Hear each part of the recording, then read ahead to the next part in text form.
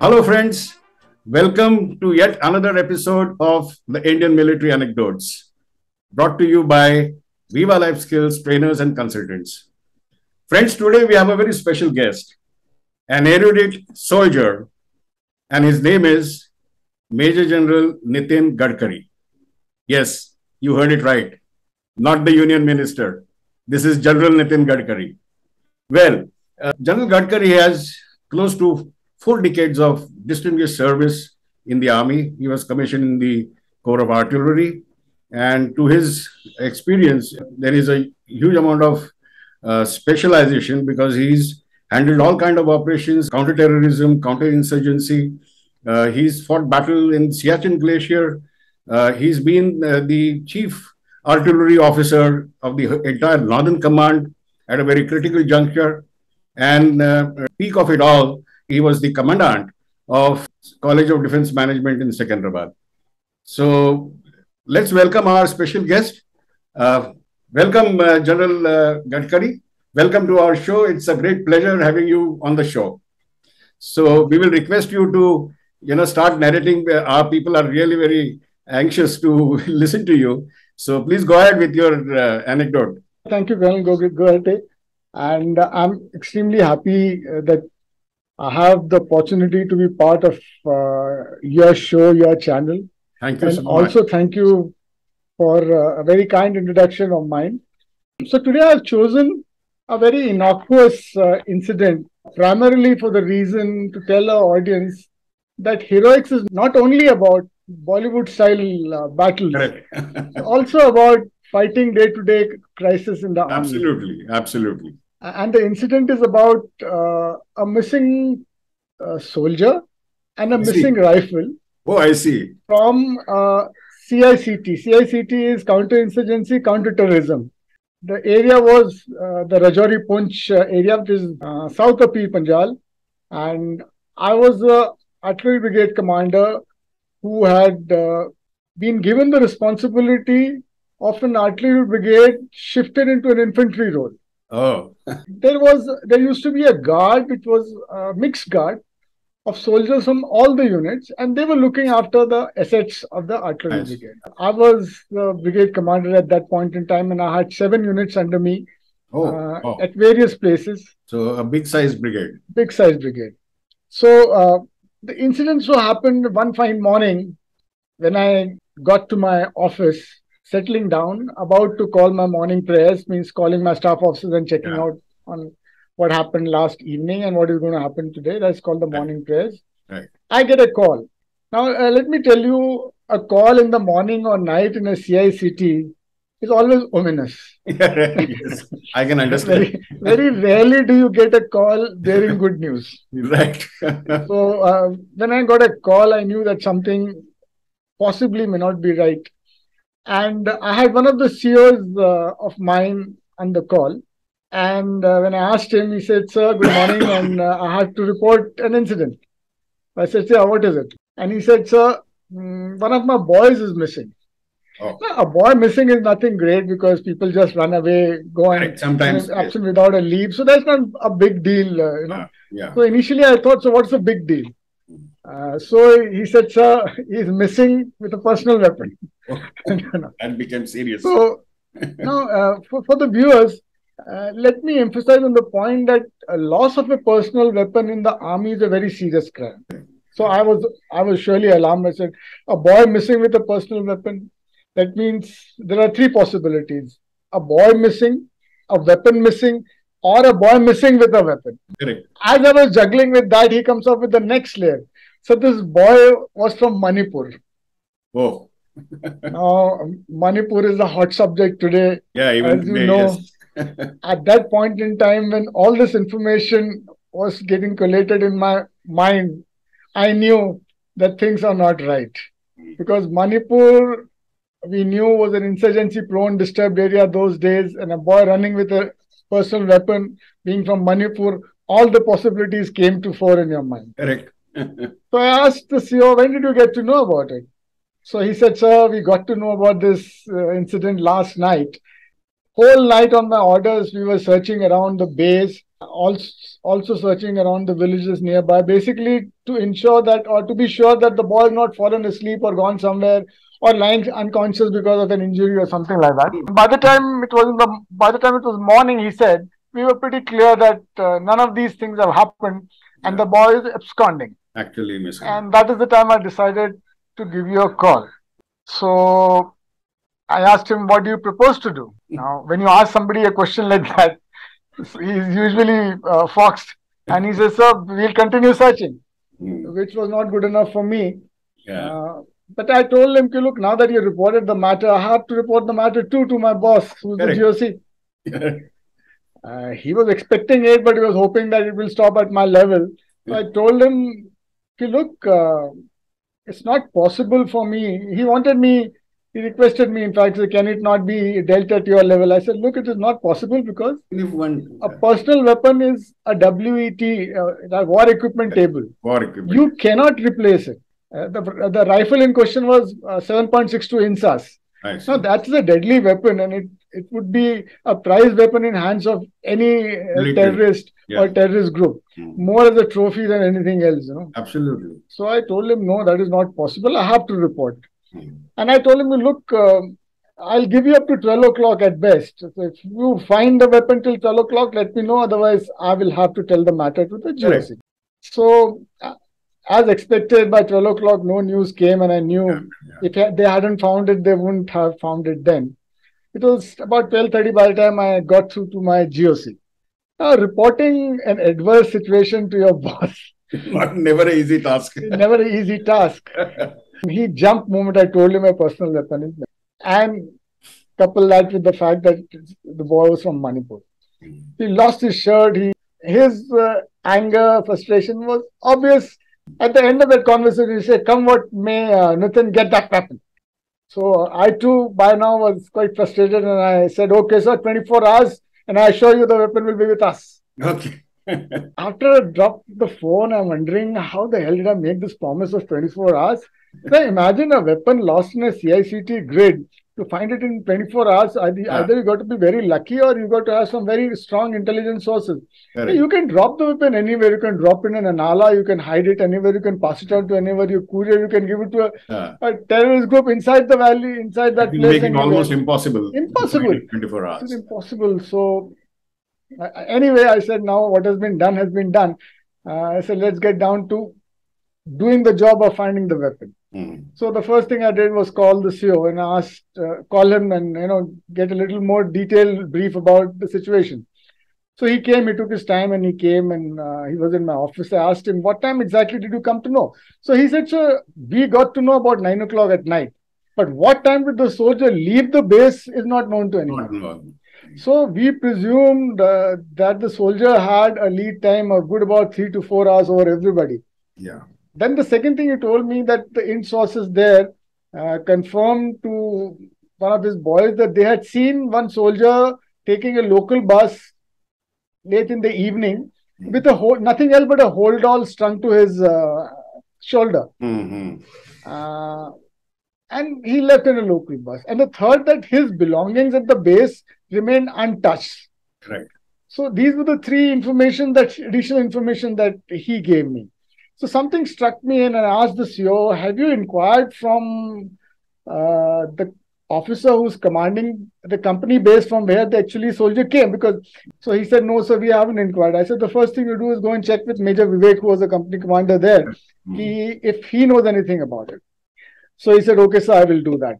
Now, sitting there, I was trying to analyze the information that was given to me, and I drew couple of logical conclusions as I thought were logical.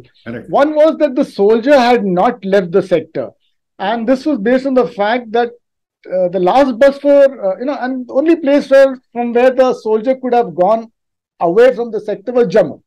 Jammu was the nearest communication link or center, as they call it. And the last bus for Jammu from that place leave around 5 o'clock in those days. And this late evening means obviously he had not taken that, and he didn't have a luggage very much. So I suspected that he's taken a bus, and most probably that local bus would be going to his company base. And that is what prompted me to ask the CO. Right. The second was that for sure The reason for this boy missing and the weapon missing was very obvious, that he wanted to take it out. It was a deliberate act. It was not an act which had happened by the way or in operations. So that was the second conclusion. And the third conclusion was that if we did not catch him before he left Jammu, we will not be able to catch him. So our best option was to catch that boy before he left Jammu, presuming that he has not left based on these. Correct. Now, all these were, conjectures. Speculations, conjectures I call, and all of them were based on my logical military mind. Correct. But I did not have any substantial evidence to back this. Correct. So, it was a worrying time for me, and I was waiting to hear from the base. So it was 3 o'clock by the time one heard something, and I got a call from Major Vivek. He said, "Sir, I inquired and I found that some of the boys had seen this boy last evening in the tent which holds these trunks and all that, the box tent as they call it." Yeah. We did not pay attention to it, or boys did not pay attention to it, because the incident had not come to light, and they thought maybe he just come to collect some luggage, and that's it. Right. And thereafter, he was not seen. And when this morning, after getting the news, we tried to find out, we realized that he just vanished. Thereafter, nobody saw him. He vanished like a ghost. So this was, what should I say, not good news.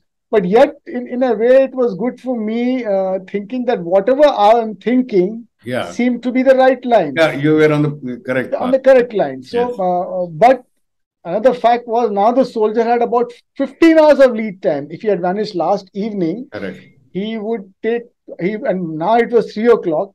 It's almost 15 hours, so he could be anywhere. Correct. He surely would be near around Jammu. He wouldn't be hanging around that. So I said, and I don't have too much of a time. I'm terribly short on time. So first thing I did was I call up the CEO of the provost unit.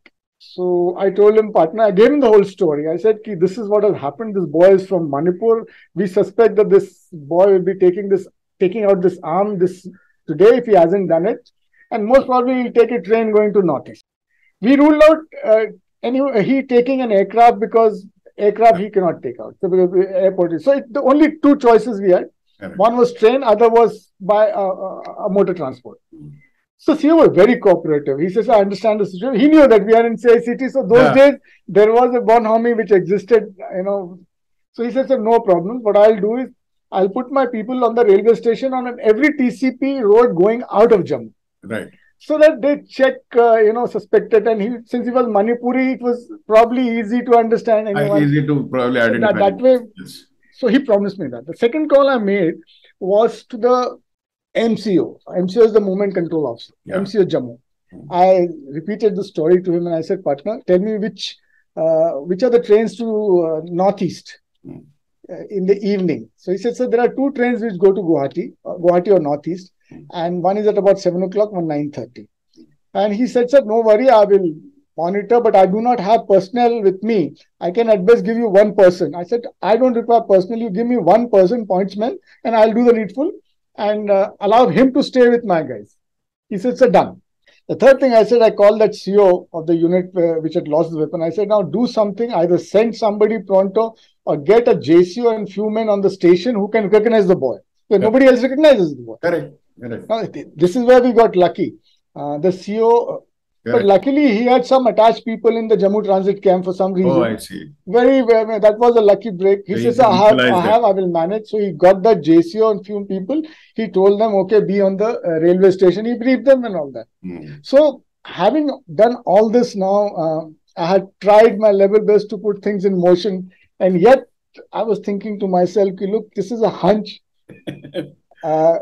One doesn't know how the soldier is going to behave, whether he's already taken the weapon out, whether he's going to take a private taxi mode, whether he's going to hide in the sector for a few days, because if he's intelligent enough, he will also understand that somebody will report at some point in time, people will come after him, obvious getaway points.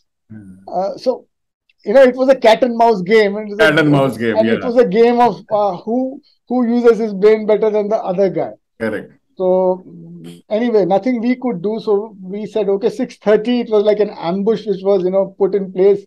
Ambush on a railway station, as you call. The CO briefed everyone how to be Right. there and all.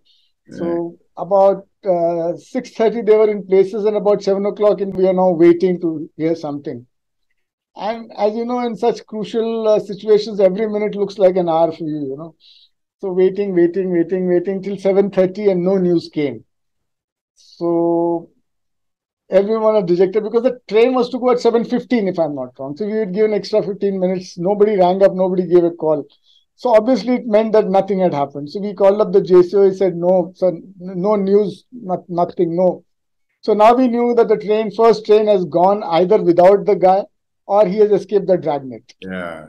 And if the second thing was possible, we were sunk. But yet our hopes were pinned on to the next train. That is the 9:30 train. So then I briefed the JCO, don't be in an obvious place, camouflage yourself, keep your boys hidden, make the MCO at the front, put him in a uniform, tell him to look out on the platform, told the CMP to disperse themselves, one on a gate, one on each. So all these, last minute briefing one did. Yeah. And then once again waiting 2 hours, and come 9 o'clock, 2 men waiting for the next train. Right. By 9:15, it was unbearable. So, those who've been in the situation only will realize how difficult it is to pass time. So 9:15, I gave a call to this, the JCO was there, asked him, Saab, koi khabar? He said, Saab ji, koi khabar nahi hai. Yahan to bahut bheed hai. पता ही नहीं लग रहा है, हजारों लोग हैं, सभी जवान लगते हैं. बड़ा मुश्किल लग रहा मुझे तो. The typical JCO language. सब साफ, आप डटे रहो, देखते रहना, बस ये है कि आप जरा छुप के काम करो और MCO को बोलो देखे. Same thing I repeated. So 9:15 became 9:30 on that day, and we were all by 9:30. We were all now, with morose faces. So about 9:35, I got up from them to go to the office to wind up and get back to my quarters, kind of a thing. At 9:40, my mobile rang, and that voice blared like, loudspeaker, Saab ji, pakad liya. I see. So can you imagine? Pakad liya, and he retrieved the weapon bhi mil gaya. Then he narrated, and why he took time is, then he narrated how that thing whole happened. He says, Saab, about आपसे बातचीत हुई, उसके बाद भी 9:20 के आसपास मैं देख रहा था, तो मैं बंदा ऐसे छोटा सा था, हमारे यूनिट टाइप जो नॉर्थ ईस्ट के होते हैं, वो बलकलावा पहना हुआ था. सभी must be days of the cold, तो बलकलावा में भी कैमोफ्लेज, चेहरा आ रहा था, कुछ दिख नहीं रहा था. He would have probably escape my attention also. लेकिन तब मैंने देखा उसके शोल्डर पे एक ऐसा होल्डॉल से लटका हुआ है, और वो नॉर्मल नहीं, ऐसे लंबा सा कुछ प्रोट्रूडिंग टाइप था, जेट आउट नीचे निकल रहा था. तो मुझे एकदम सस्पिशन हुआ, ये ऐसा कैसा होल्ड है. तो मैंने अपने बंदे को बोला कि देख क्या दिख रहा है. तो बोलता, साहब ये लगता है राइफल का बैरल की तरह लग रहा है, ऐसे बांधा हुआ. See, that was the cue that we got, and we informed the MCO was on the station to go after that guy. So MCO went to him, and as if he's doing his duty, asked the soldier, कहाँ जा रहे हो, ticket है नहीं, reservation है नहीं, and he guided him कि इस डब्बे में चढ़ जाओ, यहाँ भीड़ कम है. It was a pre-arranged thing, it's for like, इसमें चढ़ जाना तुम लोग. Now everyone is in league, the JCO, his men, all in the waiting there, the CMP. Okay. So as he was going into that compartment, the JCO ran and grabbed this collar, coat, whatever it is. So that fellow turned around, and he recognized the JCO. Ye mera unit ka banda hai. Now that boy was smart. So what he did was, he threw the rifle. I see. वो rifle फेंक दी. Now in JCO, in a desire to catch the rifle first so that the weapon is not lost, वो rifle को पकड़ने गया तो बंदा भाग गया. I see. Now everyone was trying to recover the weapon, and the boy, but because of all these briefing and pre-arranged thing, the CMP had not lost sight of this. So the CMP boy rang up the other CMPOs on the other platform and said, "Yeah, staircase पे आजा, इधर ही उधर चढ़ रहा है." So they ran from this side. That fellow came from the other staircase. और staircase और वो जो bridge platform होता है उसके ऊपर उसको पकड़ लिया, दोनों तरफ से. This boy, a tough northeastern soldier. He gave a big fight, and there was a scuffle. But finally, amidst all this, drama Bollywood style, the soldier was absolute Bollywood style, typical Bollywood style, and the weapon was recovered. Then they handcuffed him and then got him. And that's the time the JCU gave a call to me. So it took more than 10-15 minutes for this drama to unfold. Correct. I'm telling you in five seconds or something. It took a long time. Correct. And every moment would have been tense. Bhag jai. The rifle was recovered, at least one part, but the boy also should have been caught. Yeah. So dono ko pakad liya. So finally, when the boy was caught, and I then at 10 o'clock, you could call picked up the telephone and that was before 24 hours. And slight hope that GOC will say, well done. Anyway, well done. Karke usne chhod diya. But at least I had a victorious smile on my face, and I said, yeah, absolutely. Within 24 hours of the delivered absolutely time, we have delivered the promise. I see. And in the court-martial, he accepted the fact that he deliberately stole the weapon. He wanted to take it to Manipur because he wanted to join one of the insurgent groups. I see. And he said very categorically that a personal weapon of an Indian army was a sure shot ticket for getting into the insurgent ranks. Right. And that is why he stole the weapon to become part of that. Right. Ultimately, he was court-martial, was thrown out. Whole story ended. Very, very interesting story, and the way you narrated made it more special. So, what do you think, General, is to learn out of this kind of? Yeah, most important is one is that in CICT, every day is a challenge, and you have to take that challenge seriously. You cannot. So CICT cannot be compared to any normal day, peacetime soldiering or even wartime. It's different. Right. Second is when you have independent command, where people from all places, it is very essential to keep a tag of every individual, because we lost the soldier initially a lead time of 3 and later a lead time of 15 hours. We should have lost. Personal discipline and personal motivation or personal record of soldiers is very essential. How did this escape the unit's scrutiny that a boy is wanting or inclined to join an insurgent group? Yes. And of course, the most important lesson is you need to think ahead and put the right man for the job to do the right thing. Absolutely. If you do that, then you will get results. That is the biggest lesson I can get. Of course, other thing about coordination, interagency, cooperation. All that is very putting things in place. That's all. Of course, this is a micro, but at a macro level, to think ahead and put people in the right resource at the right place is the best lesson that we got. Right. Fantastic, General. This was a great story. Very, very interesting. And I'm sure that not only our civilian friends would learn a lot of things from this story, but even the serving soldiers and the officers have something to take from this. So thank you very much. And before you leave, General, let me tell our viewers, I'm sorry I missed out something very important. The General is a prolific writer, and he writes on various subjects, very varied subjects. And you should, look into his blog. We will give the details of his blog in this video. So please do visit his site, and you will enjoy that. So thank you, General. Thank you once again for coming to our show. It's been a great pleasure. Thanks a lot, and all the best to you. Thank you very much. Thank you.